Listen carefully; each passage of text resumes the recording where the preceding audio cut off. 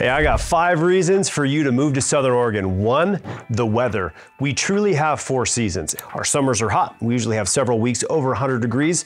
Our falls are nice and crisp. Our winters are cold. We get some snow, but it never sticks around. We have fantastic springs. Almost any day, no matter what time of the year it is, you're gonna see blue sky up there. Reason number 2 is we have access to 7 lakes, all within 45 minutes of here. So if you like fishing, hiking, hunting, wake surfing, wakeboarding, paddleboarding, canoeing, we've got them all. Plus those lakes freeze in the winter and you can go ice skating. Reason number 3 is the crow flies about an hour from the coast. If you're driving there about 90 minutes, you can be on the Pacific Ocean and it's always cooler on the beach than it is in the valley. Reason number 4 to move to Medford, Oregon is wine country. We have 30 plus wineries all within an hour of here. We have some of the best wines in the world. And the 5th and most important reason to me why you need to move to Southern Oregon is we're never gonna get nuked. I saw a map one time and even if like Washington got nuked, all that radiation is going to the Midwest and we're gonna be breathing clean air. So if you're afraid of getting nuked, you should probably move to Southern Oregon.